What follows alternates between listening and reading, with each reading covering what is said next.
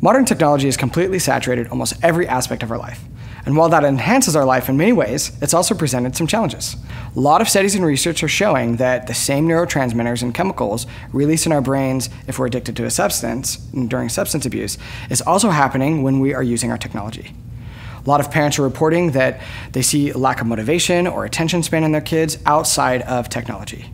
So most families know that getting their kids involved in some type of enriching activity is a really great way to combat this. However, in a lot of conversations I have with families, while they might say that their kids love coming to martial arts class or they love coming to whatever activity they do, they have a really hard time getting their kids outside of the house or to actually go to the activity without the kid throwing a fit or something like that. That hardly comes as a surprise when there's so many things competing for your kid's attention. Here are some tips that I've given parents in the past that seem to have helped this situation. First, if your kids enjoy coming to martial arts or coming to an activity, bring them.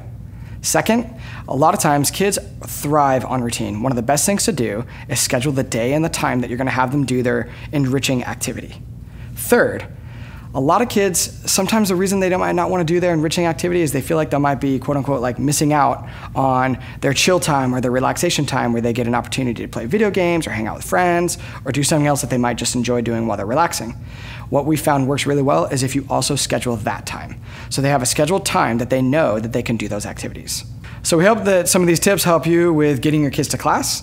If you need any other assistance or you'd like any more help, feel free to reach out to us at any time. We're happy to help.